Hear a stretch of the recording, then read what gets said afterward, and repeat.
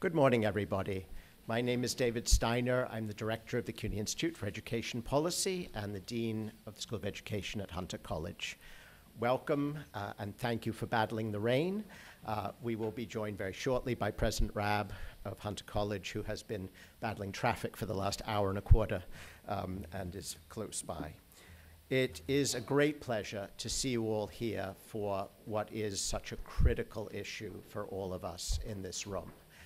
I need hardly say to you that the data on college entrance and college completion is sobering.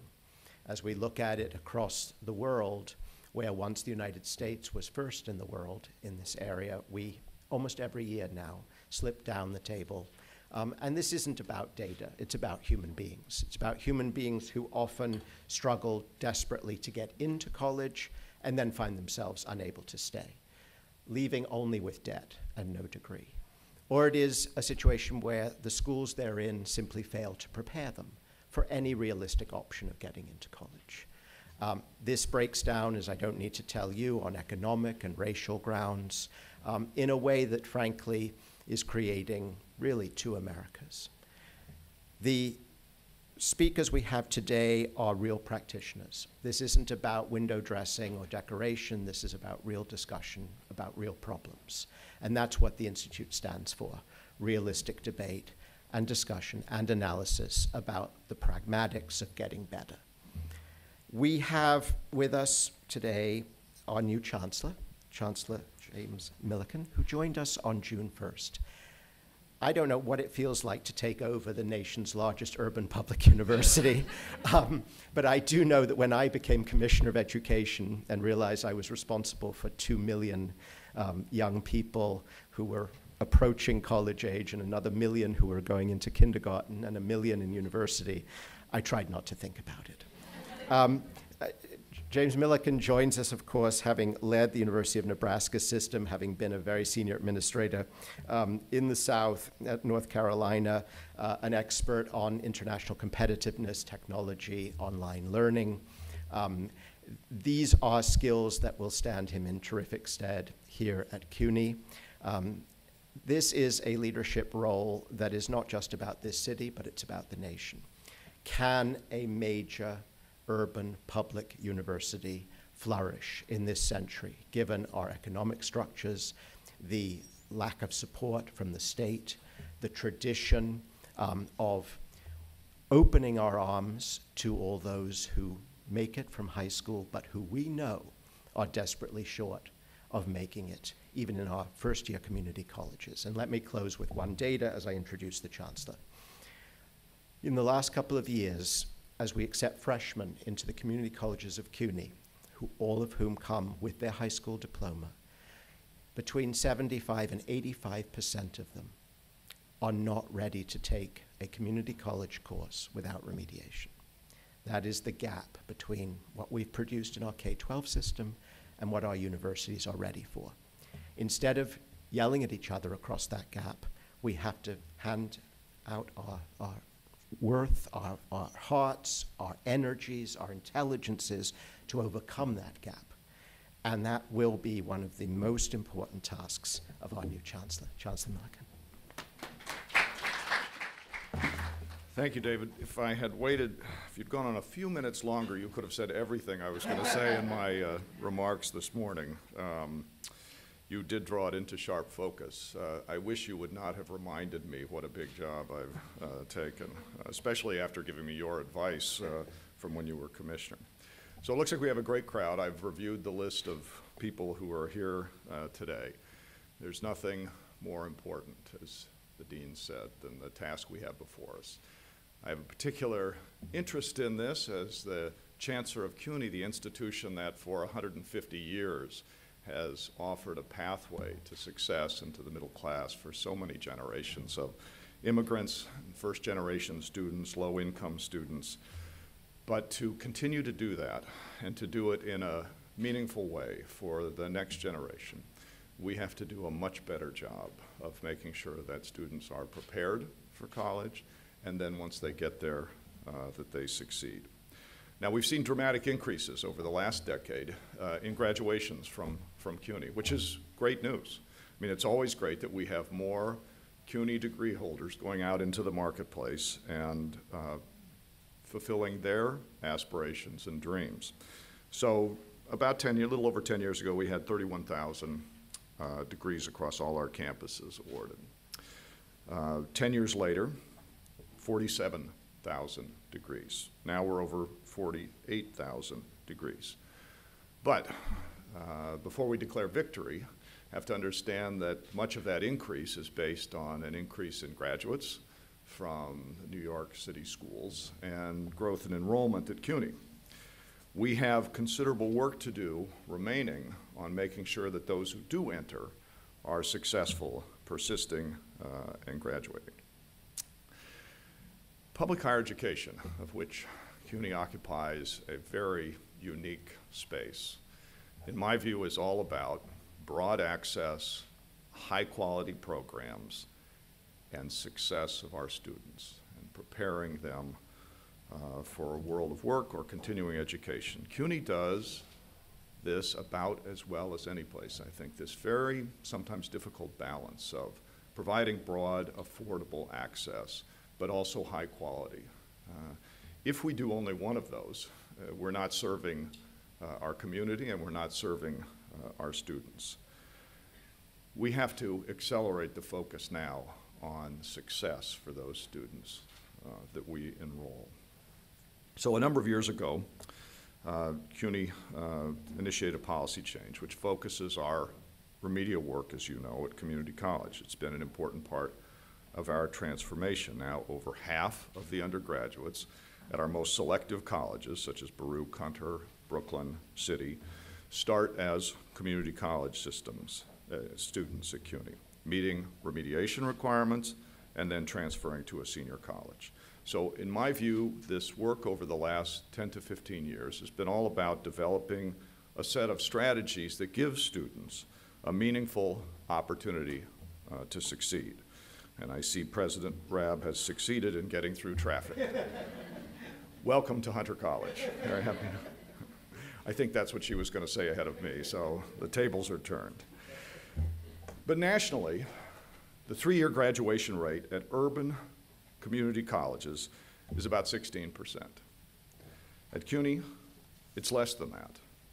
And I understand that our figures don't take into account all of the transfers prior to when they would have graduated. That's another problem that we have to fix both at community colleges and senior colleges, how we count to accurately reflect the success of our students. But I suspect that under any way we counted, the results are not good enough. Certainly the national results are not good enough, and we are not satisfied to be anywhere near those national averages. We cannot be satisfied when a majority of our students who enroll with the intention of graduating do not do so within 3 years. We're losing too many students and failing to deliver the credential that they came to us to get. We need to do better. And we've had great strides with a number of innovative programs. ASAP, the Accelerated Studies and Associate Programs, the latest figures for the three-year graduation rates for students in the ASAP program is over 50%. Our new community college, Gutman Community College, a new model, demonstrates rethinking some of the principles in community colleges today, just graduated its inaugural class in August. I attended the graduation. 28% of those students graduated in 2 years at Gutman, far higher than the national 3-year rate. So we can do this. We can be creative. We can think about ways that we can support students and help them graduate at a much sooner level and be much more successful. So we made great strides with Gutman, with ASAP. These programs are limited to a relatively small number of full-time students. One of the things that I think we need to be thinking about now is the next step.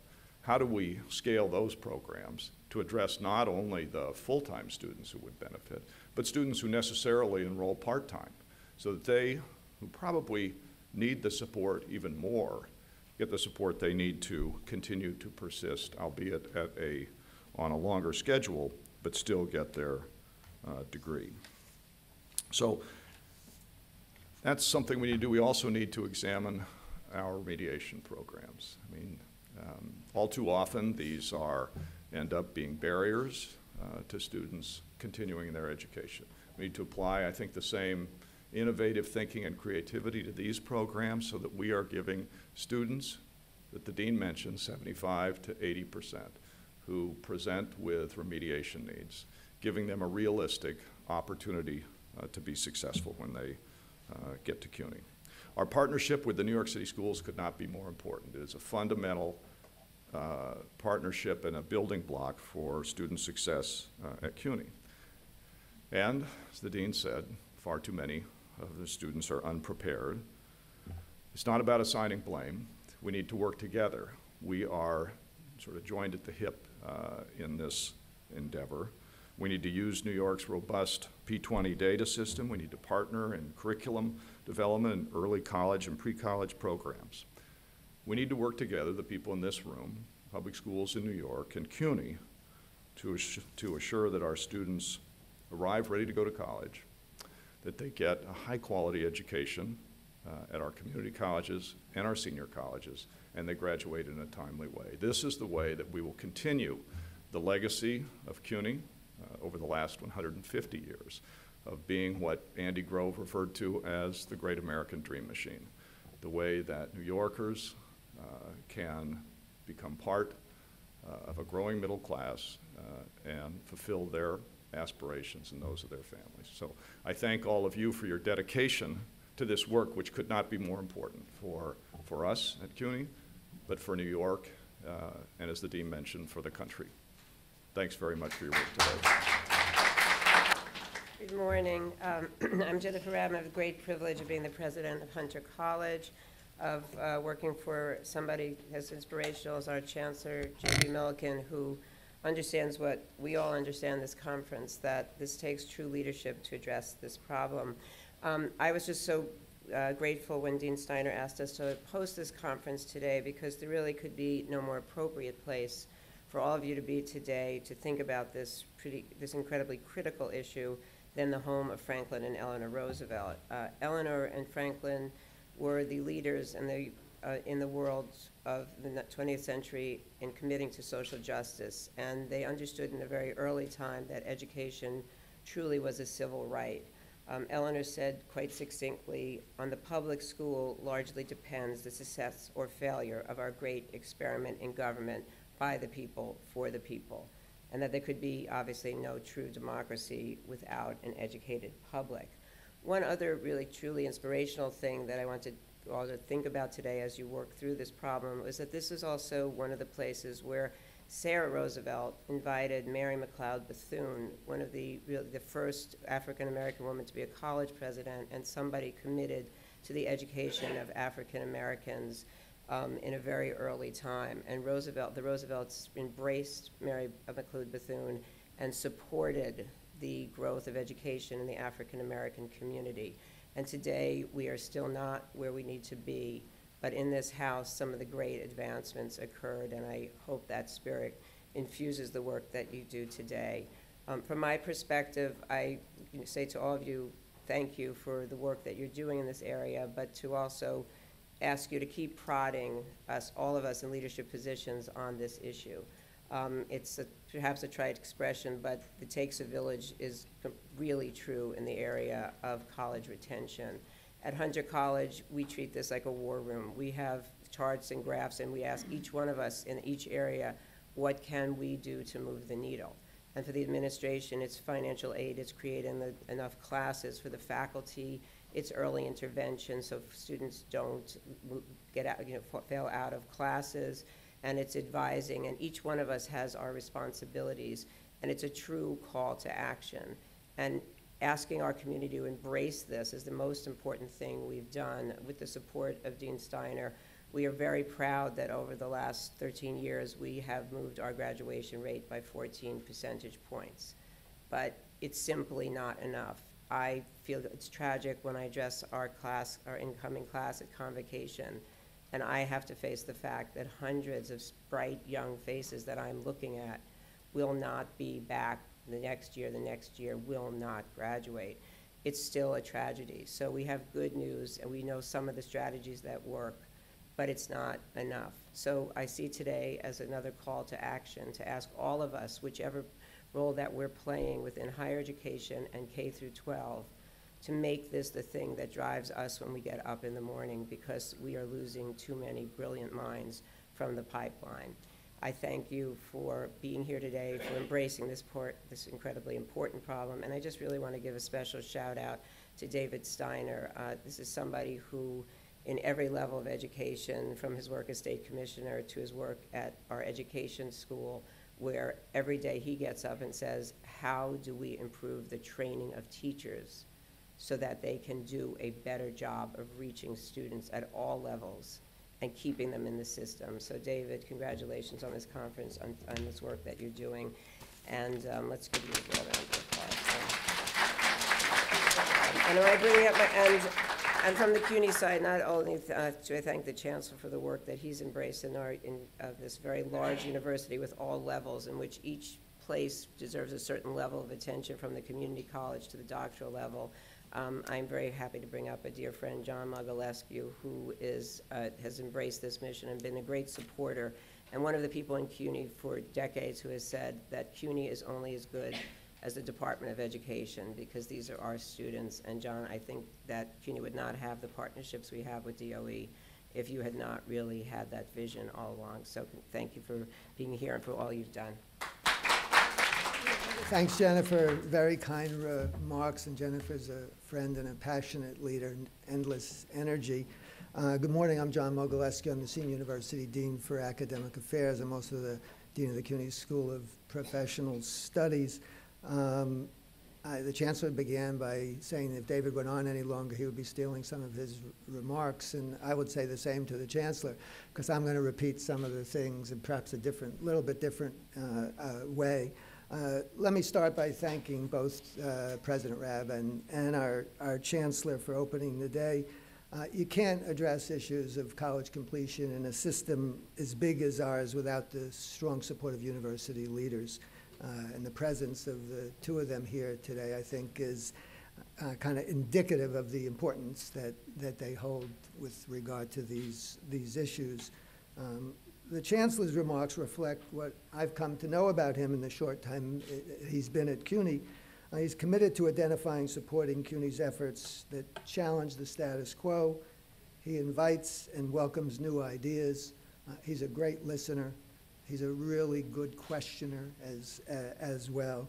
And his top priorities include increasing college completion rates and addressing troubling inequities in student achievement. David, who I've known and we've been friends for some time, and we push each other a whole lot, came up with the idea for this conference and asked the Office of Academic Affairs in my unit to co-sponsor this, and we were delighted to do that. David's a wonderful educator. I want to give a shout out to Ashley Berner for helping plan the conference, and then a number of members of my staff, Cass Conrad, Eric Hoffman, and Tracy Mead, who are truly exceptional educators who have been behind many of the ideas for a lot of the successful programs here at the university. I've been at CUNY for almost all of my adult life, started in 1972.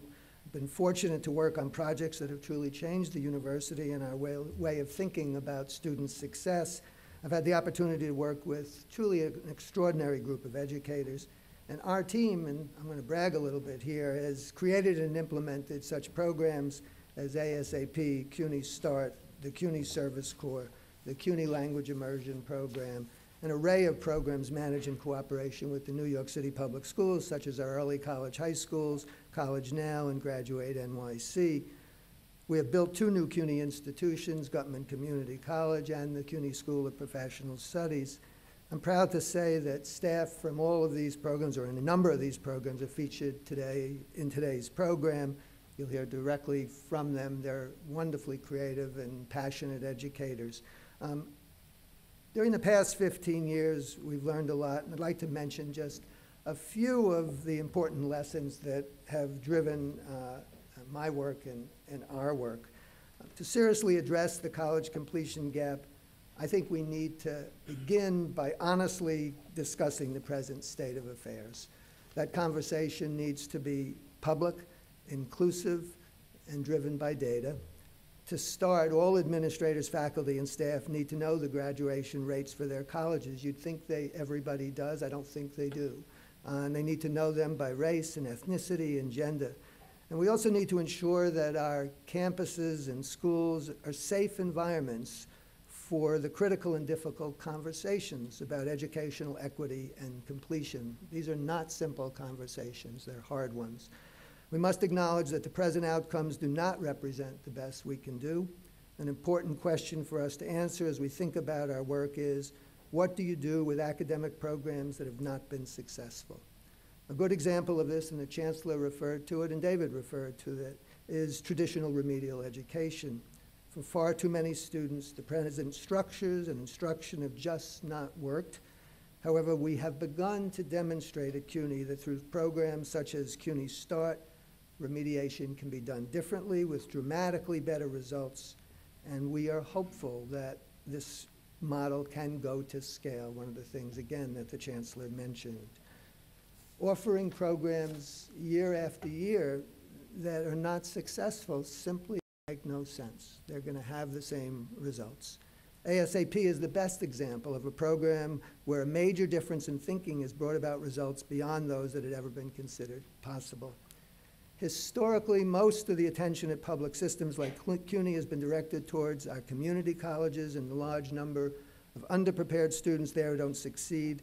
Given how many students there are at community colleges and low graduation rates, the emphasis is appropriate. We need to focus on that.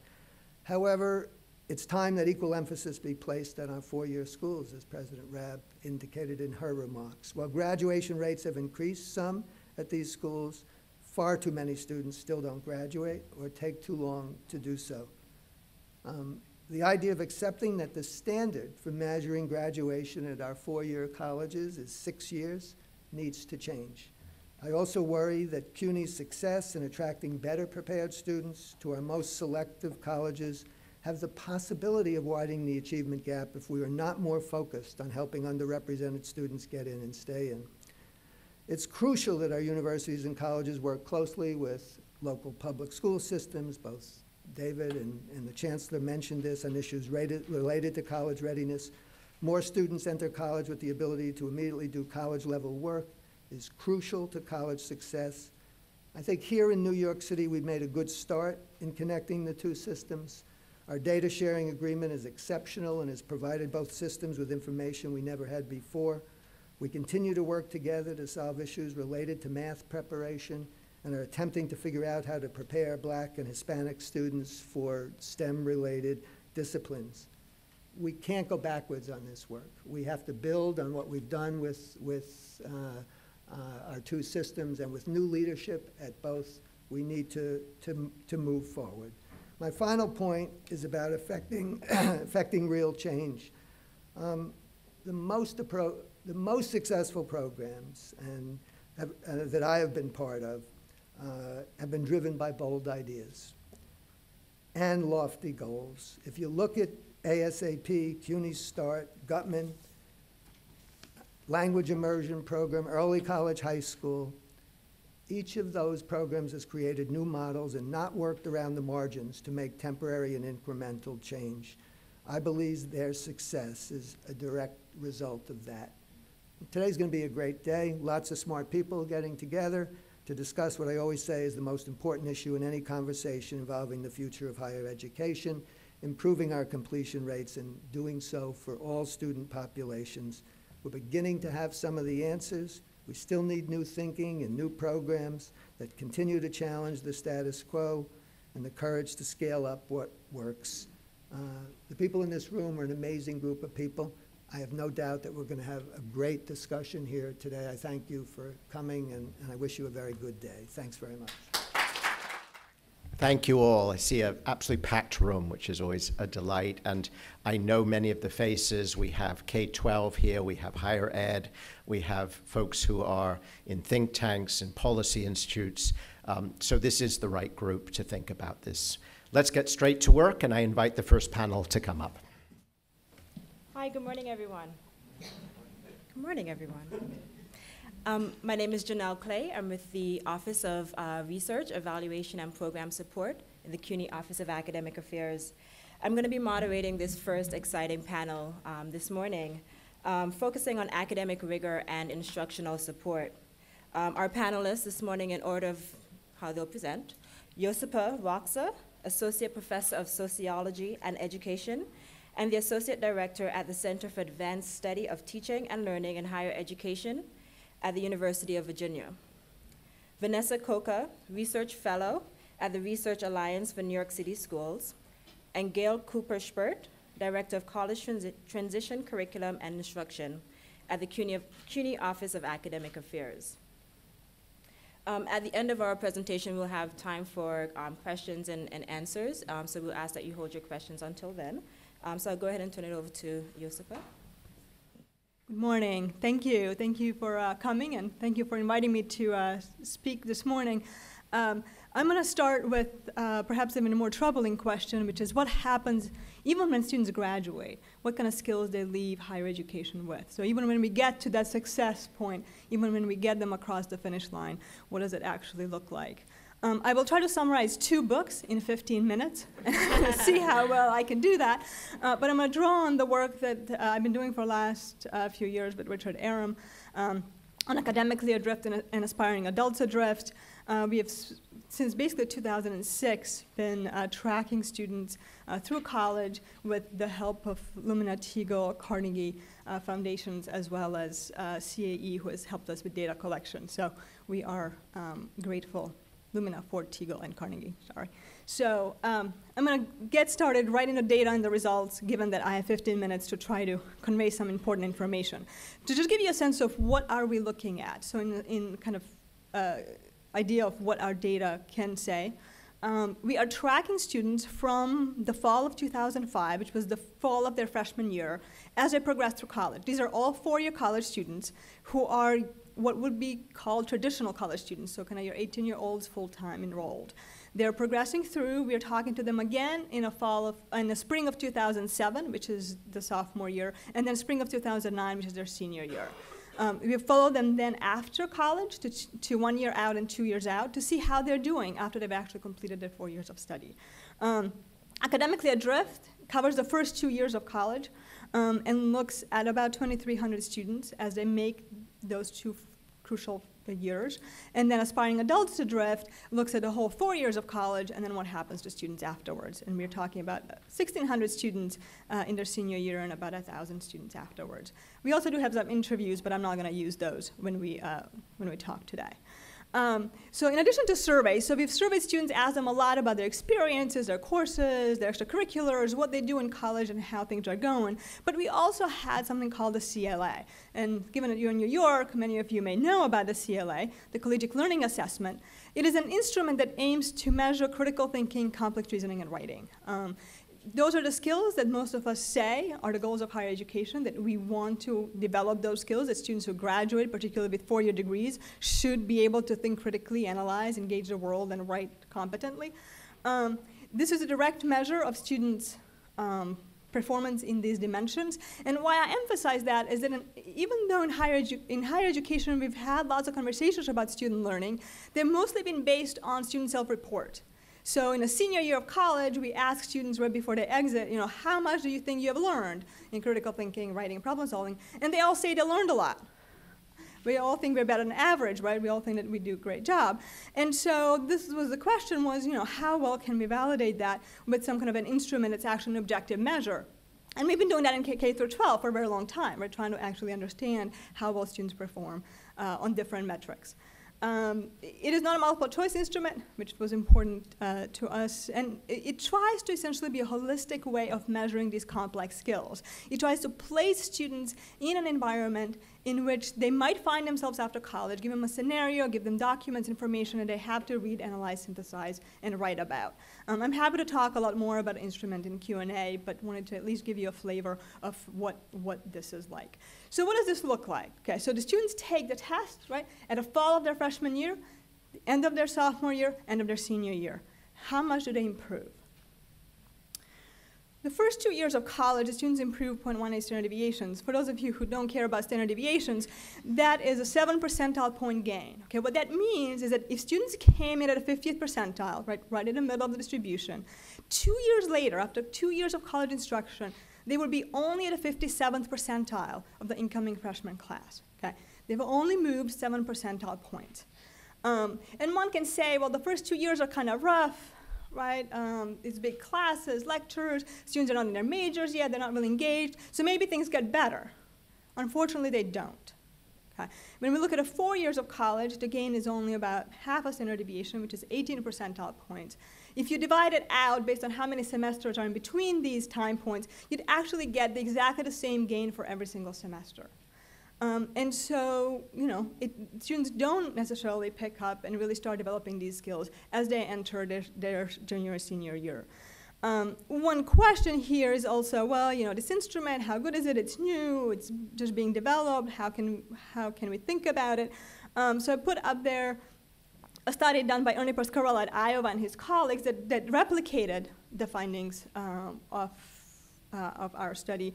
And they find, which is a different sample, different instrument, different group of schools, different group of students, they find that a gain between a freshman and senior year is about 17 percentile points, right? So it seems at least that we are consistent in the sense that this is about how much students gain over their 4 years of college. We have called this limited learning, and I'm happy to talk about that more in terms of whether it is and why do we call it limiting learning. And it's not just limited, it's highly unequal. Okay?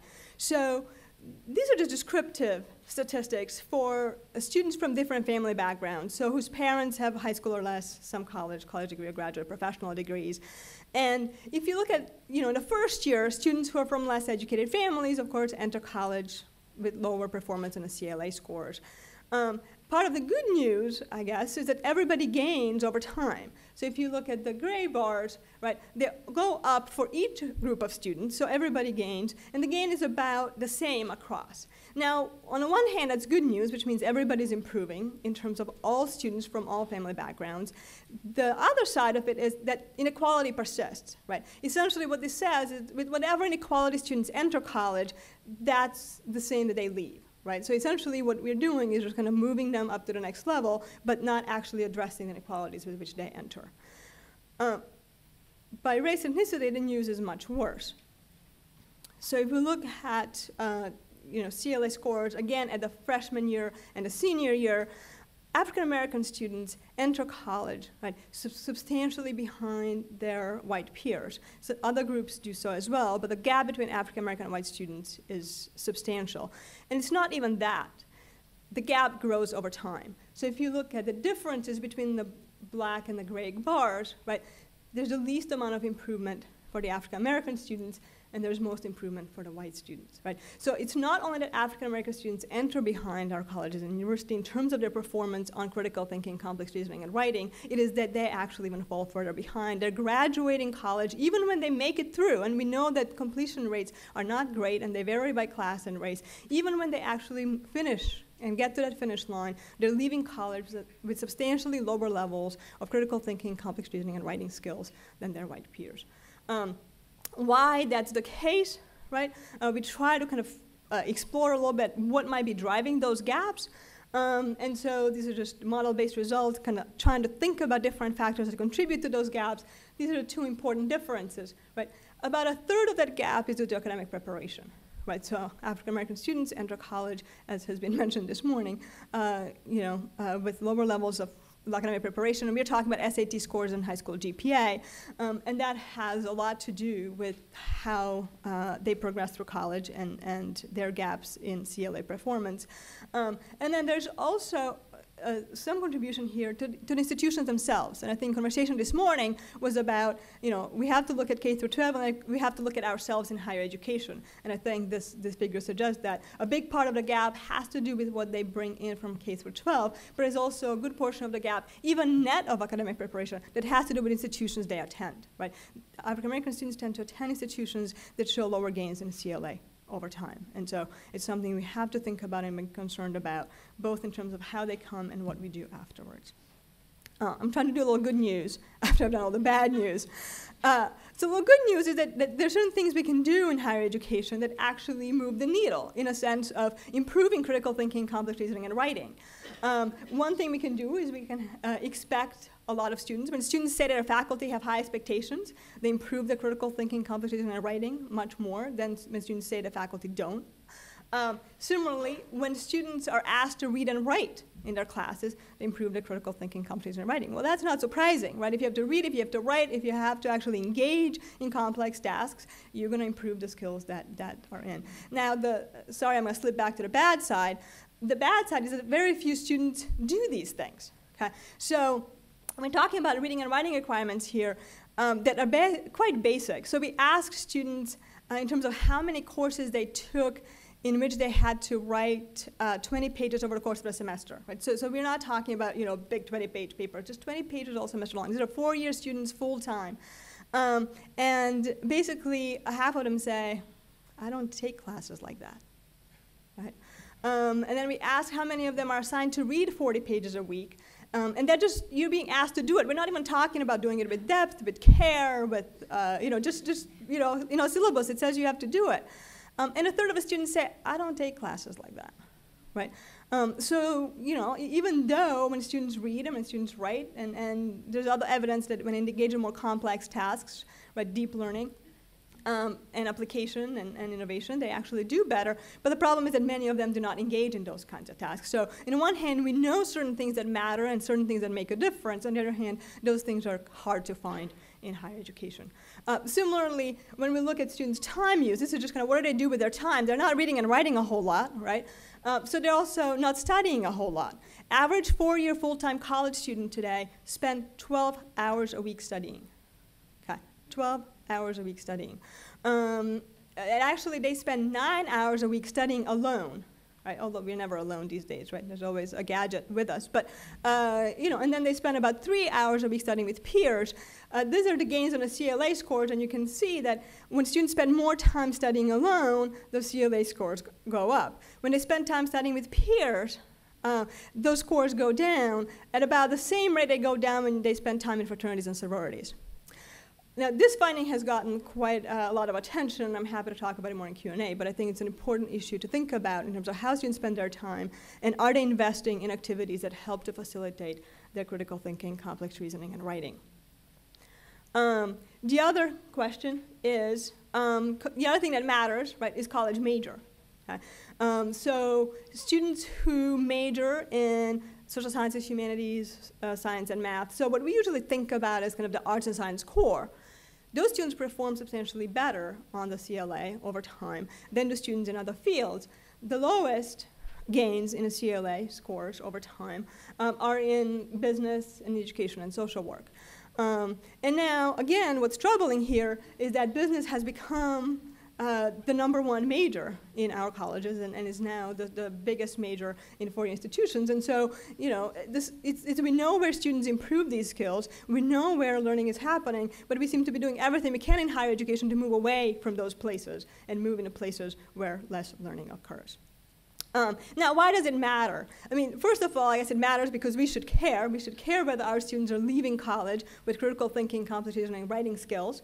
And the other reason we should care is because it matters for the labor market. Okay? So this is just one snapshot from the second book, which is that when students leave college with low CLA scores, okay, they are much more likely to be unemployed. They're also much more likely to be in unskilled occupations. And there's a whole lot of other things we look at in a book, right? So it's not just about our commitment and what we care about and what matters to us. It's also how we are preparing these students for the transition afterwards. So that is just kind of a summary for you. What we're talking about is we have limited learning in higher education. We have persisting or growing gaps in learning across students from different backgrounds. Academic rigor is associated with improved learning, but academic rigor seems to be low, right? And then employment outcomes matter with what happens in college, and therefore we should care both because it matters to us as educators, but also because it matters what happens to students after they leave. Thank you.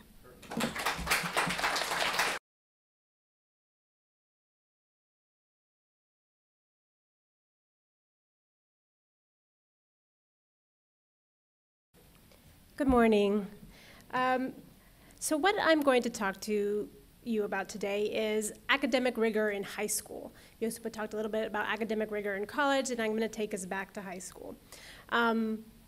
And I'm going to do this using two lines of research that I've been involved in. One is some research in Chicago Public Schools by the Consortium on Chicago School Research, who has dug deep into some of these questions about looking at students' transitions from high school to college.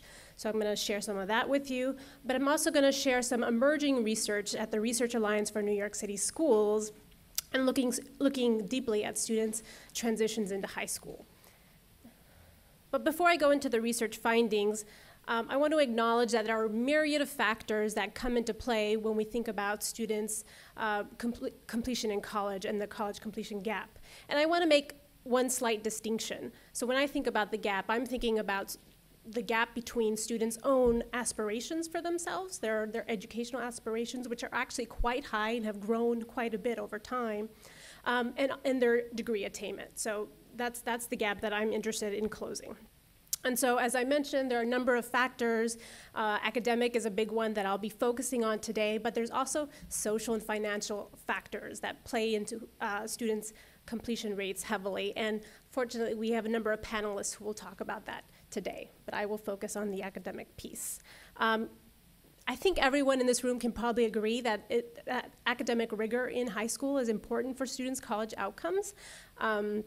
And we could probably agree that there is constrained access to academically rigorous experiences in high schools, or at least we've seen that in the past. And that has serious implications for whether or not students have access to college, access to four-year college, access to credit-bearing courses, and whether or not they would perform well when they're in college. So this is a very important topic. So as policymakers, how can we think about how to improve academic rigor for students in high school? And there have been mainly two lines of strategies going on in the policy area. One is by expanding curricular offerings, and we see this a lot by expanding opportunities for students to take AP courses, dual enrollment courses. College Now is really big in New York City, international baccalaureate programs, early college, high schools, et cetera. The other line of strategy is raising academic norms and expectations for students. And this is done a number of ways.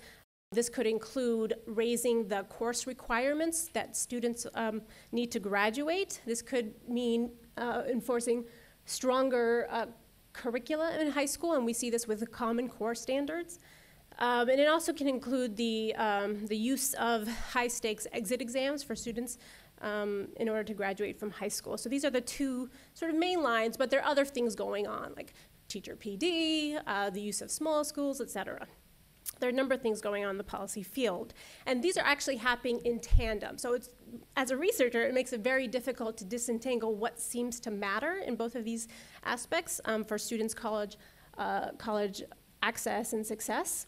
Another challenge in terms of researchers, but also those policymakers is, do these strategies seem to pay off? And the challenge has been that we haven't really had the data to test that. There have been very few school districts across the US that have the ability to link what's going on in the high school with what's actually going on after students leave the high school. But we see more school districts doing that across the nation. New York is now one of them, as John has mentioned. Chicago, I'm going to bring in Chicago now, has been an interesting place to do research because they've had this data for a while now. So they've been able to really dig deep and try to think about what seems to matter for students' transitions, academic, but also social and financial. And so I'm going to use some of the lessons of the research to discuss this issue of academic rigor in high schools and how that matters for students' college outcomes. So there are a number of studies. I'm going to talk about two that really point to the importance of academic challenge in high school. The first is a report that was done on looking at students in IB programs, international baccalaureate programs in Chicago. And what's really unique about this policy is that it was done in the late 90s, and it was expanded to about 13 high schools, which doesn't seem like a lot, but this was unheard of. It was expanded to the traditional neighborhood high schools in Chicago. So these are the students who wouldn't usually have access to these selective enrollment high schools. Also, we refer to those as specialized high schools here in New York. So these are the students who wouldn't get into those schools, but are sort of in the middle a bit. They're slightly above average. And so what's interesting about this is when you look at those students and you look at their experiences in high school, they do indeed say that they are experiencing high academic challenge and engagement when they're in high school. And when you look out a couple years, whether or not they go to college, they do. They're more likely to go to college, they're more likely to go to a four-year college, and they're more likely to stay in college.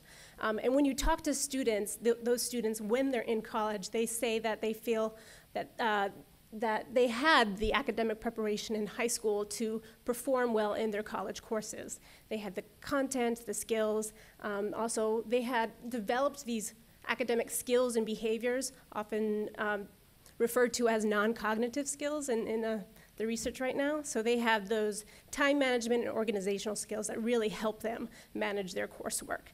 But what's also interesting is they also talked about their academic identity. So they really built these strong academic identities. So they felt like they were strong learners, and that also helped them in college. From another report, what we find is that when we look at students' their academic experiences in high school, and specifically their senior year, we find that very few students actually have access to a academically challenging senior year, and this is from their own mouths as well as in the data. So this is something that is a cause for concern. It's unevenly distributed across high schools, but also across race and ethnicity. And so that's something of concern here. But while academic rigor does seem to matter for students' college outcomes, I want to draw on two other lines of research that suggest that that's not the only answer, which I've already talked about in my second slide, which is that there's these other pieces that are going on. And so from one report, we found that grades is a very strong predictor of whether or not a student will do well in college, but also college choice seems to matter. So even among students who are performing at high levels, once they enter colleges, their outcomes really vary. So this is something that we need to think about as well. And also there is the social piece in terms of college planning and getting supports and resources to help students, even those who manage to get the academic preparation. Okay, so I'm going to switch gears a bit and give you a sneak peek at a forthcoming report from the Research Alliance for New York City Schools, where we take a look at patterns of college enrollment, persistence, and degree attainment across the last decade. As John has mentioned, graduation rates in New York City high schools has gone up quite a bit, and so this has implications for whether or not we'll see students' rates of enrollment and persistence change over time. But I'm gonna, because this panel is on academic rigor, I'm gonna focus on one chapter that focuses on what are the academic factors that could possibly explain differences in college going patterns. And to measure academic rigor in New York City, I'm going to focus on the different levels of diplomas. So there are three main diplomas, one that's actually currently phased out, but this research includes that. So there's the advanced regents, the regular regents, and the local diploma. And so I'm calling the advanced regents the academically rigorous high school diploma, because you need additional coursework, mainly in math and science, to get that degree. Okay, so in terms of enrollment, we see that students with more rigorous high school diplomas were more likely to enroll in college directly after finishing high school in comparison to their peers with less rigorous high school diplomas. So about 80% of students with an advanced regents diploma, 80 to 86, and that has changed a bit over time, enroll in college right away. Whereas 60 to 67% of students with regents diplomas enroll right away, and then far fewer of those with local diplomas. And in the 2012, that's the first year that the local diploma was phased out, so that's actually a small proportion of students. So it seems to matter for enrollment, but doesn't matter for persistence and completion. So when we track students semester by semester to see if they're still around in college and whether or not they get a degree within 4 years, this is what we find. So this corner is These are of students who graduated from high school with an advanced Regents diploma and enrolled in college immediately after high school. We see that the bars represent whether or not they're still enrolled, the lighter top bars, and then the darker blue represents whether or not they received a degree within 4 years. So persistence is much higher among the students with advanced Regents diplomas than students with Regents or local diplomas, and those students are also much more likely to get a degree within 4 years. But even so, there seems to be some issues even among the students who are academically prepared, at least as measured by diploma. About 50% get a degree within 4 years. So there's still cause for concern, and we want to dig a little bit deeper into that. But one reason why we might see differences across the different types of diploma types is because students are entering different colleges, right? So I'm going to bring back in that college choice story. And so when we only look at students who leave high school with an advanced Regents diploma, and we look at their persistence patterns and their degree attainment patterns, we see quite a bit of variation in terms of persistence out 3 or 5 semesters and whether or not students attain a degree. And the difference is most striking across college completion rates. And this is just across the selectivity of institution that students attend. And this is not to say that selectivity is what we're aiming for, but this is just really to highlight some of the variation that's going on here, even among students who we think are academically qualified to do well in college. So I think this story is something that we want to look into a little bit more and try to figure out what about these institutions, or what is it about the students who attend these institutions that seem to be resulting in very different completion rates. Okay, so in summary, I want to again highlight that what we've seen in Chicago and New York, who primarily serve Black and Latino students, students from low-income homes, and students who would be first-generation college-going students, is that academic rigor seems to matter quite a bit in terms of their college access and their college success. However, many of these students are not gaining access to that, and we can talk about the reasons why. Is this about students are not getting prepared in middle schools, so they don't have access to that work in high school, or whether or not there's a uneven distribution of course offerings that could explain why students don't have access to academically rigorous experience in high school. But there are a number of questions that remain, one being, how do we as educators and policymakers ensure that students' preparation in high school pays off in terms of access to college and success? So as I showed you, even in New York City, among those who have advanced Regents, there is a significant proportion who don't enroll in college. And so what do we explain that? And can that inform the greater, our greater understanding of access to college? And then also, even among students who enroll in college, there is a substantial proportion of them that don't get a degree within time. How can we ensure that those students, the students that have worked hard in high school, how do we make sure that those students get a college degree? And then I think what's really interesting here and what we really need to think about is how can we scale up academic opportunities for students? I think the course offerings mainly focus on a small proportion of students still. So how can we think of expanding those opportunities to all students? All right, thank you. I'm sorry, I'm a little challenged. Good morning, everybody. I just wanted to say how happy I am to be among so many people who care about this issue. You're going to hear a lot about program structure and policy issues. I'm going to talk about what can happen in classrooms to help our students to graduate well.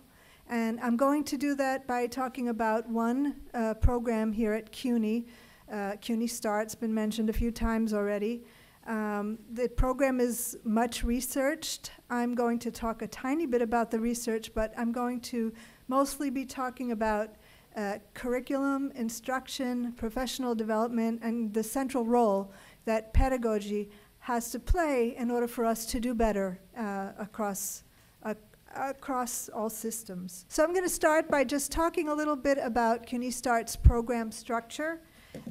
So CUNY Start offers intensive instruction for students with significant remedial need. Those are students who haven't passed the writing and or reading and math placement tests. Students have a choice of going to CUNY Start full-time or part-time. Those who attend school part-time go to school for 25 hours a week, 5 days, it's intensive, full-time, yes, and they attend math and reading-writing courses as a cohort. Students who go to school part-time go to school for 12 hours a week. Again, it's 5 hours a day, and they go to school, they take either reading, writing, or math classes. CUNY Start has an intensive advisement component. That advisement component includes many kinds of intrusive advising. Advisors have small caseloads of 75 to 80 students. They work with students one-to-one and in small groups. They observe classes. They look at differences in how students are interacting in math versus reading, writing. And they also teach a seminar. It's called College Success Seminar. And they teach many of the non-cognitive skills that were earlier mentioned.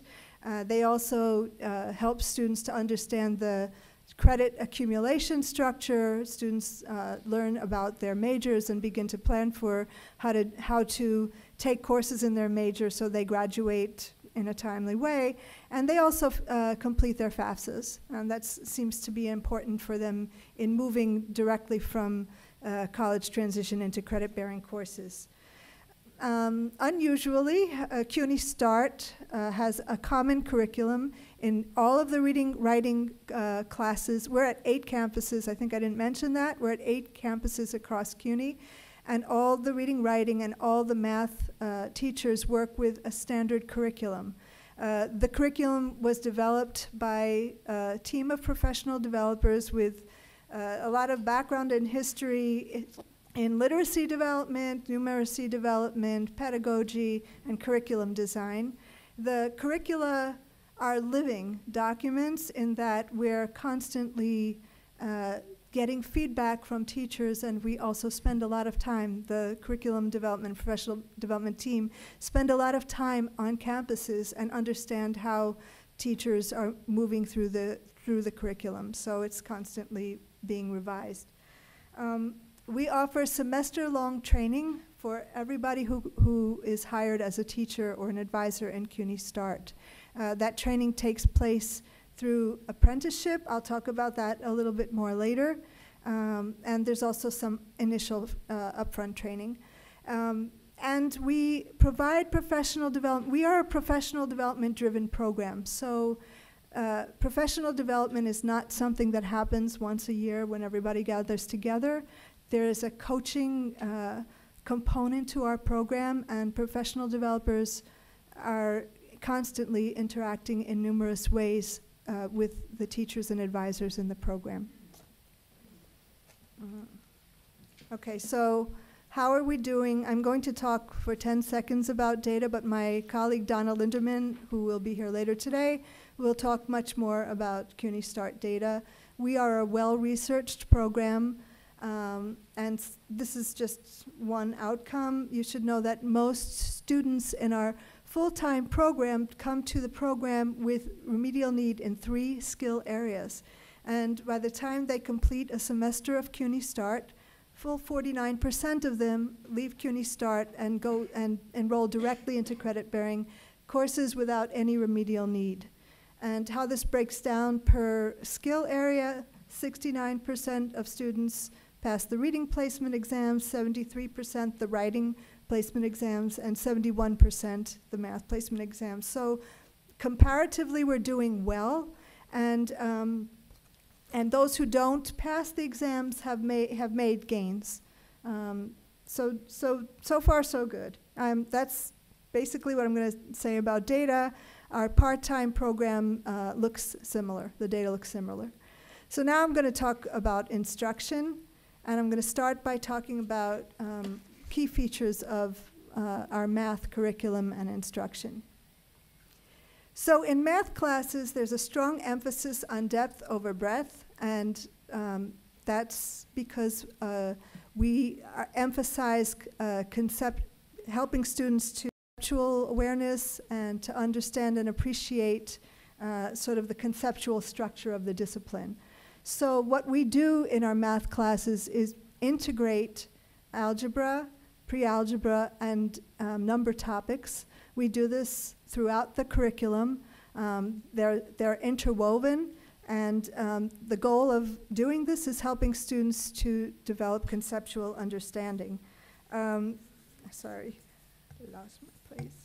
Okay, so the idea is to foster students' skill in making conceptual connections, understanding the connections between relationships with number and algebraic relationships and procedures. That's a really important understanding for them to gain if they're going to move beyond sort of procedural understandings, move beyond knowing how to plug in procedures and understand that math is a sense-making process. And so we help them to make these connections from the beginning of the class, and we build them through extensive work, mostly involving a kind of relentless questioning. Our students tell us we question them relentlessly. That is the primary role of the teacher in the math class. The idea is to help students to be able to talk about math, to be able to think in math language, to be able to sort of internalize the problem-solving process as it relates to the concepts that are being taught. So we ask many kinds of questions. Some of them include, why did you do it that way? How else could it have been done? How do you know it's correct? What's a common mistake? Why would someone make this mistake? Is this always true? Asking these kinds of questions to students helps them, one, to actually work through the problems and to be able to see what they're doing when they're off course. It helps them to sort of develop a range of strategies for self-correction. It also helps them to reason quantitatively if they're asked to explain what they're doing and why they're doing it. They get to look at how a problem can be done in different ways. This is really important for students because many times they're coming out of classes where they've been taught one way to do something. They don't understand the reasons for doing it that way, and they don't always understand how to apply it. If something looks a little different, they apply without really thinking through what the differences are. So this is really important. And it also helps students to sort of persevere through the thinking process. And that's one of the core roles of the teacher in the math class. Another thing we do in math class is we scaffold toward abstraction. So we start with real-world examples, and then eventually we provide more formal kinds of examples and more abstract examples. And how this works in class is that students, most of the class time is spent with them working through problem sets, and explaining what they did based on this questioning process. Sometimes the examples are organized around a single concept, but most of the time they're mixed. So students are getting examples that require them to do different kinds of procedures, so they really have to think about what the examples mean. We also provide multiple types of representation, so sometimes students will work equations, sometimes they'll work word problems, sometimes they'll look at graphs, and so it could be the same kind of math, but they are understanding sort of the underlying conceptual similarity through the questioning process that helps them tease out sort of the conceptual fundamentals. This is quite different from a lot of the math experiences that our teachers have had, and also the experiences that our students have had. Something that's not up here, I think it's obvious that student talk is a primary means for developing understanding, but something that is also one of our core principles is to engage students in productive struggle. And by that, I mean making sure that the student is doing the work and the teacher is not doing the work for the student. Students expend effort. I'm using a definition by Hebert and Gross. So where students expend effort to make sense of important mathematical ideas. And that's really at the heart of what we're doing in math classes. In the reading-writing class, we also are focused on developing conceptual understanding. What we do is we move from the personal to the academic, so there are 2 units in the reading-writing class. The first unit is short. It focuses on academic identity. Students read writings by people who have struggled with academic identity, people like Richard Wright, Maxine Hong Kingston, Julia Alvarez. And while they are learning some high-yield academic strategies like paraphrasing, sort of annotating, making inter- and intratextual connections, they're also responding personally, and they're talking about both their annotations and their personal responses in small groups as a way to build the cohort, raise their awareness of some of the issues that they are experiencing with respect to academic identity. And they're also, in this early part of the class, starting to track the strategies that they're using to make sense of complex text and what they're doing in order to repair comprehension when it breaks down. In the second unit, it's called Coming of Age. It's focused on groups of readings, both fiction and nonfiction, themed around that topic.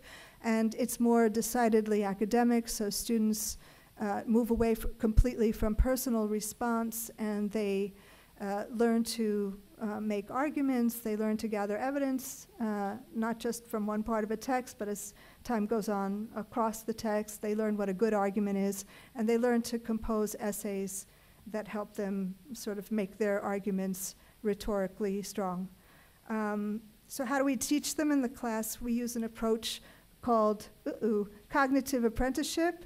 2 minutes. Cognitive apprenticeship, we model, we scaffold, and by the end of the course, we release responsibility to the students. We also provide them with sort of tools that help them over time, that take away some of the knowledge from the front of the room and gives it to the students. So I'll just talk about one tool, and I'll talk about challenges in the question-answer period. We use a discussion journal. It always asks questions about literary elements that are important for students to understand in order to make good interpretations. They write in the journal. They talk about their journals in small groups so that we don't have upfront discussions. They talk to each other using the journal. We model for them a way to talk about text. So there's a structured protocol for how they talk about text. And then they give us the journal and we respond to it. So there's there's intensive reading, intensive writing, and intensive talk in the classroom. Briefly, I'm going to say that our professional development model, you can see that there are many differences in the way we do instruction. The teacher has to learn just a few things. They have to learn questions, how to ask questions to support students to elaborate. They have to become metacognitively aware. They have to understand their own thinking processes in order to model these for students, or sort of work in the moment on how to draw out understanding from students. They are strategic and very skilled in using silence and wait time. And I'll skip the last two and talk about it during question answer. And just so you should know, they are apprenticed for a full semester. All teachers are actually in an experienced teacher's class for a full semester as apprentices. The first part of the semester is spent observing and then talking about what they see after class. And then as the semester proceeds, they take more responsibility for teaching the classes. Thank you, and hopefully more time to talk later. So thank you to our panelists for their great presentations and insights and findings so far. What I like about this first panel, before we jump into the day, is it presents kind of the issues that we're working with. You know, we've talked about and we've heard from our during the welcome address, the numbers, and both Josipa, sorry, and Vanessa kind of laid out their research and identified some very specific areas where there are some things that we need to address, essentially. What I love about with Gail's presentation is it takes all of that research and it says this is what CUNY can do and this is what CUNY is doing, and it presents the strategies. Gail could have easily come up here and talked about how great CUNY Start is and presented the numbers and talked about the graduation rates for those who have matriculated into CUNY. But for a room full of practitioners, talking about the actual strategies for how do you work with instructors and faculty to ensure that they're prepared and ready to work with students who have remedial needs. I think this is a great complement to the data and the standard deviations that you talked about. One question I do have for Vanessa and Josipa is, and I know we only had 15 minutes to go through your presentations and your 3 books, but what are the actual strategies and recommendations that you have? And again, this is a room full of practitioners that we can actually use and be creative and innovative with going forward. Can I go to my last slide? Oh, sure. I do have a slide that I never got around to that tries to talk about that. So, we are looking at a national sample of students across the United States, not at particular institutions, even though we have since talked to many of these institutions and have kind of seen what they've done. And some of these may still, some of these still may seem abstract, but I think what we've pushed and really argued for, one is leadership, and so I'm glad that leadership is in a room here. We have really pushed on this issue of the leadership needing to emphasize and develop plans for improvement, support ongoing assessment and program development, because oftentimes we don't have the data, we don't have the information, we don't know what's going on, and we don't have the support of the administration to actually follow through, test the programs, figure out what's working, give up those that aren't, beef up those that do, and really expand them. So we put a lot of pressure on leadership to take active role, to take active interest, to really think carefully about what are students doing and how we can improve that. We also talk a lot about faculty, okay? And the importance of faculty having collective responsibility to ensure academic rigor. And we really stress this word collective, right? In a world in which students, the students that we've studied and talked to will prefer to take easy classes that give them good grades, right? Students in our sample who study 5 hours a week, 5 or fewer hours a week, have a 3.2 GPA, right? So it actually doesn't take a whole lot to make it through.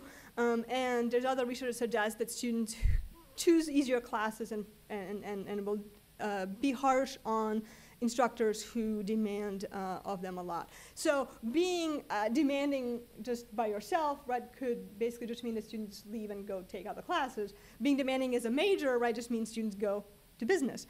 And so the question, right, here is how do we as faculty, right, collectively sit down and agree that we are going to have standards, we're going to have expectations, and we're all going to toe the line on those, right? It's not about me and my class, it's not about even me and my program, it's about us as institutions. And that unless we actually have those conversations, about curriculum, we talk very little about, how do we structure it, what does it mean, how do we actually teach, and because we don't want to intrude on professors' turf, but I think that's really important. And the last one, I do want to say is we have to really think how to promote a culture that emphasizes rigor and academics and learning and not just persistence.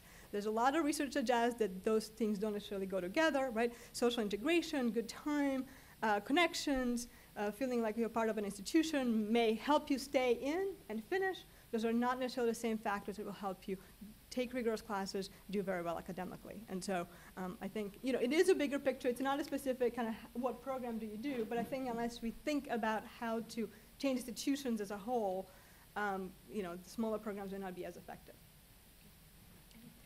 I think much of what Josipa talked about, collective responsibility, having high expectations, having a culture of academic rigor, also plays into the role of high schools, and so a lot of that works there. But in terms of strategies, I was really happy to hear Gail's presentation that really talked about deep instruction and deep learning. And that's something that we saw from the International Baccalaureate program in Chicago. So students who were academically engaged, that were part of this questioning relentlessly and part of a productive struggle for students, those students seem to, those strategies in engaging students seem to pay off in college. And before we open it up to questions, I just want to give everyone a chance to comment on other on presentations. Gail, if you have anything to. I have a question about the assessment that you created. I'm really curious. This isn't a challenging question, but I was wondering how you decided on sort of what the measures were and how that was tested out. I understand that another place tested it, but I'm wondering what the process was for developing that. So, I mean, the CLA, right, I think if you, the best place to direct you to is their website, which is collegiatelearningassessment.org, I think. They have examples of the assessments. They have examples of rubrics in terms of how do they break down this critical thinking, comprehension, and writing, right? What does it actually look like? Students actually have multiple assessments. We are focusing on one. We are focusing on this task component. They're also writing and a reading part of this. And they train the raters, I think they train the raters to raters read it. They give it scores. They deal with what's in between. The rubrics are quite well developed. They've been doing that for many years. They now have a CLA Plus. They actually have a slightly different version.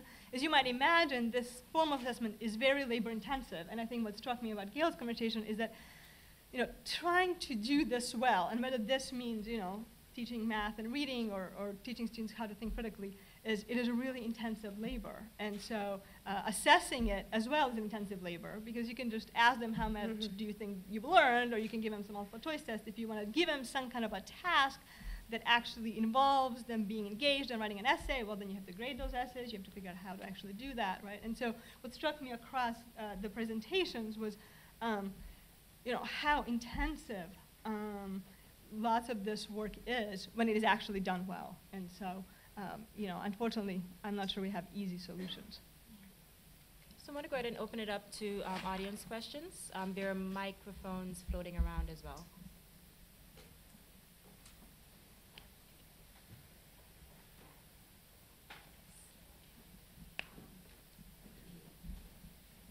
Hi, my name is Erica Jackson from NYU. My question is for Gail. I was curious about I don't know if you can answer it in a couple of minutes, what the curriculum is for the writing classes to get students college ready to do college level research papers. I found that students have a very difficult time coming out of high school being able to do essay work. I do a SAT program in New Jersey, and it's very difficult with high school seniors just getting them to do an essay for the SAT. So I can only imagine when they get into college doing research college level work. And I was curious about what's taught or what that curriculum is to get them at such a degree where they would be able to handle that. And if there's support services afterwards for them as they're going through their college career. So CUNY START is a one-semester program, and our primary goals in the reading writing part of the program is to help students to be able to do early college level work, so to be able to enter a credit-bearing course and understand the expectation and be able to read and write based on those expectations. We do the work with the discussion journal. Right now, we are piloting a completely nonfiction-based curriculum, but I didn't talk about it yet because it's still in a pilot phase, where they will do more research-like activities. But in the reading-writing class right now, they primarily read literature, and they work with this core tool. We call it a tool called the discussion journal. And in the discussion journal, they're always asked about character change, author's point of view, how those things intersect, and about language choice, because they need to see the text as something constructed by an author and not life, not just an extension of life. So the goal is to help them over time to get better at that. And what we do is we ask them the same questions throughout a semester using this discussion journal, and we place increasing demand on them. They engage in small group discussion that's very structured. We teach them a protocol for how you talk about text, and we support them to internalize that protocol so that there's not sort of a separation between the reading, the writing, and the talk. It's all related. And they hear a range of responses in discussions, so they're sort of getting feedback on their discussion journals. They're hearing how other people responded, and then they get teacher feedback, and then they revise. They're learning, they revise in class, so they're learning to read teacher comments, which students have to learn how to do when they go to college, and research says that they don't read those comments. So we're teaching them a lot of things all at once. One thing I wanted to say in terms of challenge is that, when students enter college after taking CUNY Start, they really could do with teachers who understand this kind of pedagogy on the credit-bearing side, and who help to sort of continue this kind of work. And I think that there's a great need for us to talk about pedagogy throughout the students' college experience. So I think it's a hard question. I don't know if I answered it, but.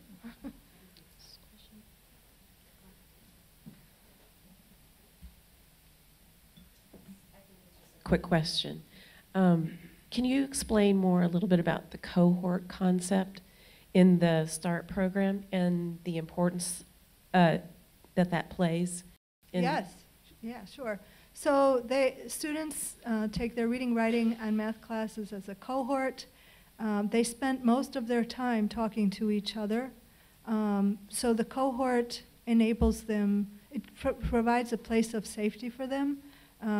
In the beginning of the class, they're learning a lot of things to do that they haven't done before in terms of talk and in terms of sort of using their work as the basis for talk and comparison. So the cohort structure, they spend a lot of time together, and we actually create the group work in intentional ways. We switch them up a lot at first so they get to know each other. In the language and thinking portion of the course, they do a lot of sort of metacognitive work on how about academic identity and things that they need to do in order to form an academic identity. And there's less pressure on them in those early weeks to do a lot of rigorous academic work, but we do step it up. And so the cohort enables them to. The classes are about 20, there are about 25 students in each class. Sure. Good morning. My name's Lon. I'm with Good Shepherd Services. And as I was looking through the data, something that popped in my head a lot was that we seem to be addressing the issue at a critical time, that the situation has already become critical for these young people in high school and these young people who are attending college. And I'm wondering if you have come across any research or data or studies that looks at more preventive measures from PK to 8 so that we can look at reducing the number of young people we actually have to do triage for by the time that they get into college. Yeah, I mean, our students are students who enter four-year institutions and we track them forward, but there's plenty of sociological literature that goes back down to basically birth. Right? I mean, the gaps in terms of racial, ethnic, and class gaps emerge when kids are very early on. Right? By ages 2 or 3, we already start seeing the gaps. By the time kids enter kindergarten, there are big gaps, and they just keep getting bigger. Right? So I think you're absolutely right, and there's this question about where do you start, and are we actually too late? By the time students enter four-year institutions and they're not ready, we have 18 years to make up for. And do we really have to start very early on? There's lots of evidence that early programs, even pre-K, right, 2 to 4, 2 to 5, are crucial in getting kids on track. And so I'm happy to talk afterwards. There's plenty of research on that topic. But I think, to me, the question is, we've always passed the blame down, right? So high school blame the middle schools, elementary schools. well, colleges, we blame K through 12. So, but I think, and there is something to it, right, that these problems and issues of, there's very clear trajectories in terms of where students start and how much they improve over time. But until we reform, everything in this country, the question is, where do we start with where we are now? And so I think every part of the system is going to have to do what we can. And we see that kids, even when they enter, high school or colleges, we can improve and we can make a difference. It's not going to, make up for those 18 years, but there's movement. And so, yes, do we have to start at birth? Essentially, we do, but we also have to do with what we have right now. There is a line of research that looks at the importance of ninth grade and how students are academically performing in the ninth grade, and looking at tools that schools can use to track students' performance starting at the ninth grade. So they could build interventions to keep students on track. Most of that is centered around looking at the importance of keeping students on track to high school graduation. That hasn't been really extended into college, and so this is a unique opportunity because schools in districts have never had that data, and so we can actually now think about how would college readiness track back into the ninth grade, and how do we keep those students on track to college?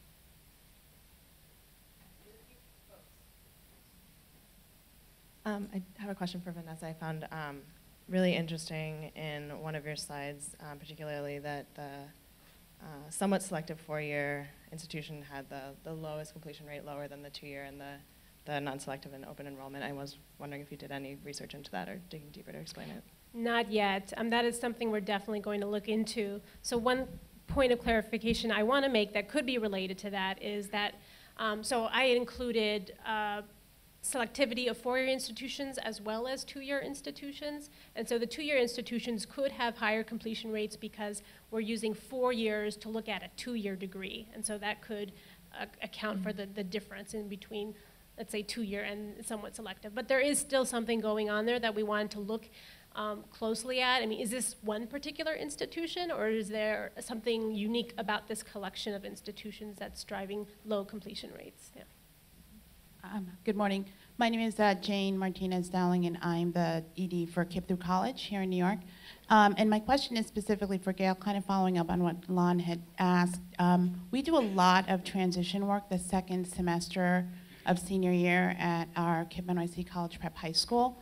And I was just wondering if you had all explored the possibility of having CUNY start that second semester in high school if we're identifying students that we are pretty sure are not ready to attend even our two-year schools, as opposed to waiting for them to begin after their senior year. Well, we've been in expansion mode for 5 years, so I don't think we have thought about that yet, but that's an interesting idea. Can I add just a bit to that, John? We have thought about it at other levels, and we have had lots of discussions with people in the Department of Ed about trying to figure out how to do things like that. We have a college focus program that does similar kinds of things. We really believe we're on to something in the teaching of reading, writing, and math, and that there's no reason to think that, as you said, students who are seniors in high school would, greatly benefit from this kind of instructional approach, that they could get out of remediation before they leave high school. It would be a huge victory. Now we have a new administration at the Department of Ed, and we're just beginning to redefine our relationship with them. But it is something that I would think would be the next stage of our conversation.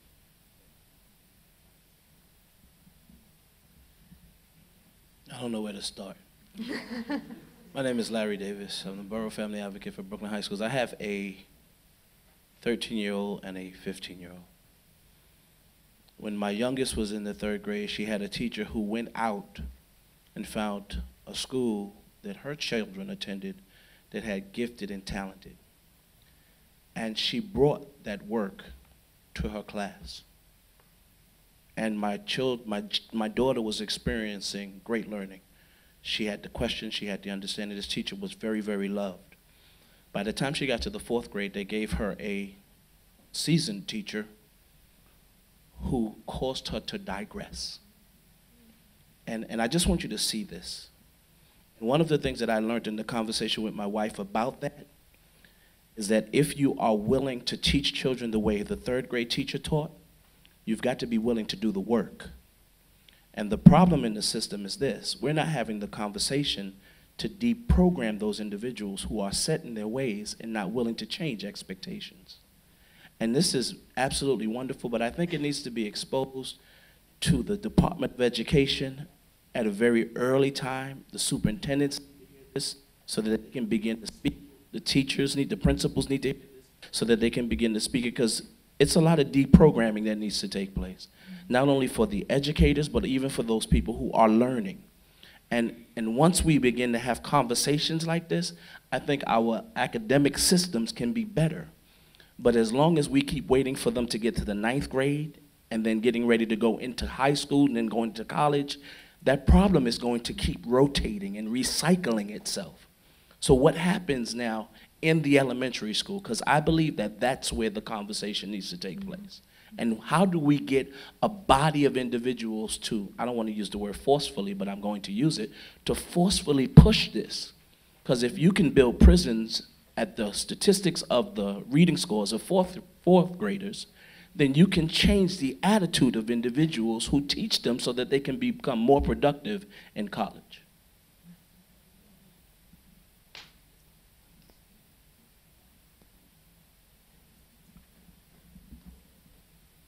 Hi, my name is Kevin Finnegan, and I work with iMentor. My question was for Vanessa, sort of a follow-up to one of the earlier questions about your work in Chicago and Chicago Public Schools, as CPS is sort of leading the way in now requiring high school administrators to really be accountable for student success, matriculation, and persistence in college. I was wondering if you had a chance to look at the 6-year graduation rates. As we know, with a lot of the students that we're talking about, moving from a 2-year to a 4-year or taking a semester off is certainly something that can happen. And how would, if you had a chance to research the 6-year graduation rates, how would that look in difference with the highly selective IB students?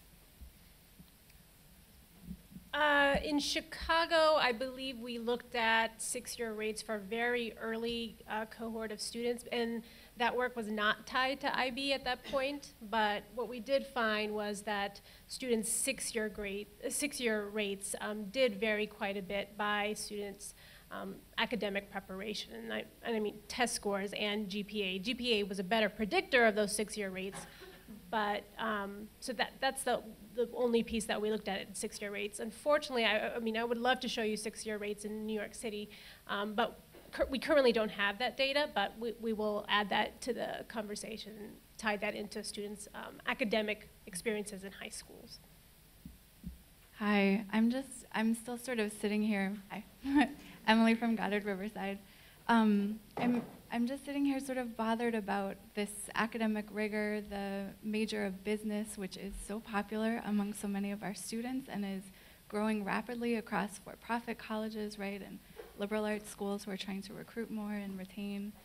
And I'm wondering if you've looked into or seen any research about when faculty become more involved in mentorship roles, right, and building cohorts among those programs, how social entrepreneurship can be sort of a tie-in to build like business connected to deepening your involvement in your community and seeing not just making money, but impacting sort of greater pieces. And I think a lot of us have read the article about the Texas professor at the public university, right, who really had such a deep impact on this cohort of students and connecting them to their academic identity and all of that. So I'd love you to speak to that if you can. Yeah, no. Well, thank you. You know, what's, I don't know, frustrating is that we do have great examples here or there. So what I've showed you is national data, right? And that national data looks terrible. Okay? Now, that does not mean that there are not these pockets. There isn't this one awesome third grade teacher. There isn't this one awesome business teacher who is connected to the community, who is really engaging, who is willing to sacrifice everything to make sure that the students learn and gain and improve and have a great, you know, kind of are prepared for the next steps. there's a huge amount of variation. So what I showed is kind of the average trend, right? If you took a business major as a whole, right, you would find a huge amount of variation, right? You would find business majors and business students who are, developing skills and doing really well and really improving and highly engaged and reading and writing a lot, and you'll find the other ones, right? So, we can talk. There is research on, how much faculty matter, how much engagement matters, how much mentoring matters. Lots of it is done in STEM, but I think extends beyond that. So it's science and math, right? Lots of research on mentoring and advising and how much of a difference that makes, particularly for students who enter with kind of less prepared to succeed in those areas. I think what pains me is that all of those are these great kind of jewels that are spread across the nation in one place here and there. But we're not making the change, and we're not making progress on a broader scene. And so the question is, how do we take these, how do we make it that it's not this one unique person who is just amazing, but it's actually changing the system to prepare the students for what they need to do in college and afterwards? A follow-up. Your co-authored book, Academically Adrift, was as noted, as discussed, as reviewed as almost anything in recent years in higher education. So this is a classic case of, did it make a difference? Is it making a difference? It's actually the same for the kind of research you're seeing in IBs in Chicago. When I sat in Albany, the bandwidth for actually doing anything with research was about 1 millimeter wide. We more or less heard, my senior deputy John King, now the commissioner, and I, that IBs were a good idea, but it was about 111,000th on our list of priorities. So are you getting responses at the policy level? Given, if your book didn't, then no book will. So this is a very depressing statement. It's kind of the end of the world kind of a statement. I think what the book did, right, is still lots of conversation. People talked a lot. But there's a big difference between talking and action. And I think there's a serious breakdown there. Richard Aram, who's at NYU, and myself have traveled to lots of institutions afterwards and talked about it. And we've met with administrators, we've met with teachers. And, what I would say the change has been that there are individual institutions, individual administrators, individual programs that are kind of starting to look inward, starting to examine their curricula, starting to say, how do we teach? Why don't we not teach in a very engaged sort of way? This 200-person lecture with person at the front, right? This is not a way to learn. And so there have been a lot of conversations and lots of individual people taking action. But the question is that going to, are those the little pieces that will eventually add up to the grand puzzle and really create the movement to change, or are those going to stay, those little pieces in individual places? And on the optimistic days, I'm thinking that all those little pieces will eventually come together and actually lead toward the future. And I think the question, especially earlier, that we're going to have to, right, in terms of how much we are falling behind other nations in graduate production, how much we are not preparing students for the 21st century. At some point, we're going to have to kind of wake up to that reality. I would hope that sooner rather than later. In terms of policy response for the IB study, actually, policymakers were quite receptive and open to listening to research. That's sometimes a blessing and a curse. So after our report came out and we had briefings with policymakers, Rob Emanuel, the mayor, announced a further expansion of the International Baccalaureate program. However, there are some differences between what we saw prior to the research and now what's being implemented. So these programs that were normally small programs within large neighborhood high schools and sort of functioned as a small school within a school. And so students were able to set up these tight-knit cohorts as well that they really seem to work well with. Now they're switching to a whole school model. For IB. And so the jury is still out. We don't know whether or not the findings from our research will also be there in this whole school model. So on one hand, it's great that they're listening to research and taking into consideration the importance of academic rigor, but also some things are changing. And so we'll have to see whether or not that pays off. Right, right, that's true. They should pay attention to New York. Hi, I'm George from Askew, which represents a group of what I call the non-highly selective public four-year institutions. I'm just curious, in that sneak peek you had of the graduates of New York City high schools, whether you have institutional characteristics that that relate to factors such as residential, non-residential, urban, non-urban, suburban. I suspect that, at least in my head, there are some differences at institutions that may affect student persistence in graduation in terms of access to services, course programming, and stuff like that. Absolutely. So we do have we have linked our data set to IPEDS data, which gives us some more information about the characteristics of those post-secondary institutions. However, we don't have that level of information about the specific resources and supports that these institutions are offering to low-income students, Black and Hispanic students, and first-generation college-goers. We would love that information, but no one seems to be collecting that at a systems level. No one, not that, well, maybe there's something there. If you know of something, please let me know. I would love to get my hands on that data. But we are going to work with the data that we do have from iPads to also dig in deeper to figure out what's going on and why institutions vary so much by college completion. We have time for one more question. Hello, my name is Karina Semankis. I'm a college advisor for a public school here in the city. And I'd like to echo the sentiments of a couple of my colleagues in terms of starting earlier.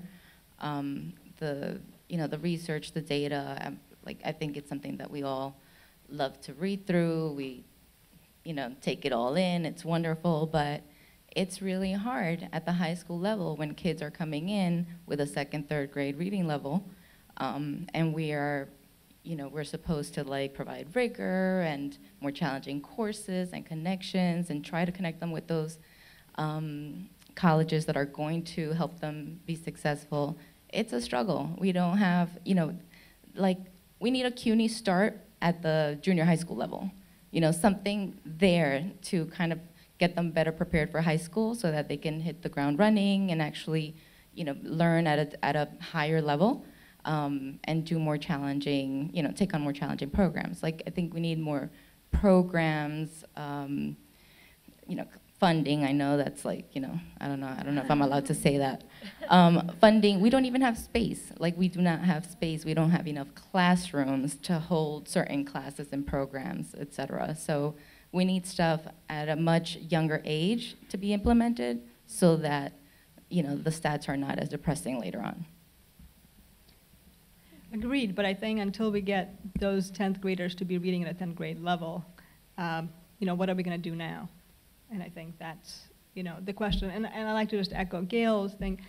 I think what we do in terms of preparing teachers to teach and get teachers to be engaged makes a huge difference. It makes in K-12. In higher education, right, faculty receive very little, if any, instruction in teaching. Right? They're being put into the classrooms to teach undergraduates primarily with very little, if any, instruction in teaching. And so, why would we expect essentially better outcomes than the ones we are seeing when the people who are responsible for developing our students' skills, knowledge, understanding, dispositions are not trained to actually do that? And so I'm totally with you. I'm a sociologist by training. It's all about structure. It's all about context. It starts at birth. And we have to worry about the whole pipeline from early on. But at the same time, I step back and I say, but until I have all college entrants who are ready to do college level work, what are we going to do until then? Hi, I'm Janice Bloom. I'm the co-director of College Access Research and Action. And I've been sitting here thinking, I was so struck, Gail, by the data about CUNY Start. And it's such great data, and at the same time, I felt heartbroken that students could learn in a semester. They sat there for 4 years in high school and they didn't learn that stuff, and I felt really heartbroken about that as someone who has taught and done professional development in high school for years. So I've been sitting here trying to think what my question is, because I don't want to just be one of those people who talks. But I think my question is, what I've seen is that good high school teachers do the things that you are talking about in CUNY Start. And so why aren't they doing it? One of the things that I have seen over the past 20 years that is misdirecting high school teachers away from doing that kind of work is the assessments to which they are held accountable, they and their students. and that's the Regents exams that push teachers to cram information into students rather than focusing on skills. So I think my question is, what can higher education do to push K through 12, or let's just focus on high school, to better assessments? Because the problem is when, and I'm not blaming you, when what we call rigor is Regents.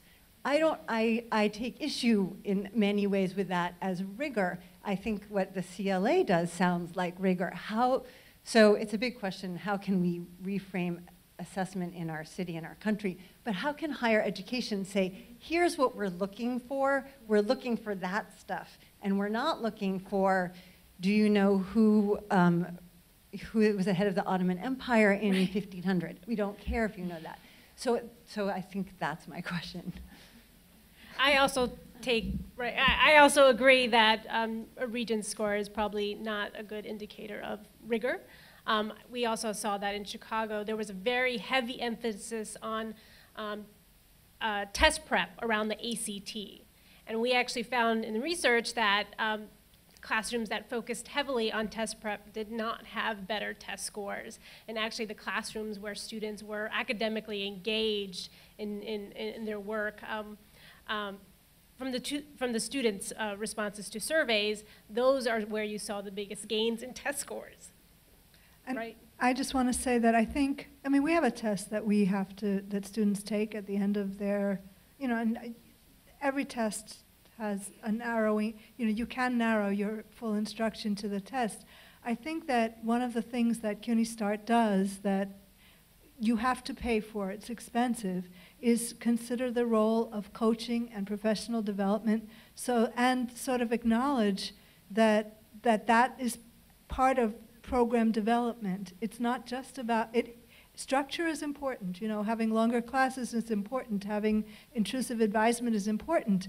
But somehow the role of pedagogy is minimalized in this conversation nationally, and I think that we have to find a way to help our we've been very generously supported. John has been amazing in terms of advocating for this role in CUNY START, and I think that is one of the reasons why we've had such success. Our teachers are speaking a common language, and they also have opened their classrooms. So I think it's important for classrooms for teachers not to be sort of in these autonomous modules, and they don't have to have shame about not knowing how to do it on the faculty, faculty level.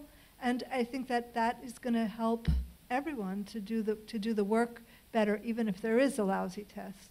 I think you can if you help students to learn better, I can take those tests and pass them. So it means that we have to be able to, what we're doing in the classroom has to help so that they can just see that test as a very narrow genre that they have to deal with. Improve instruction. Well, again, thank you to our panelists for their thoughtful contributions.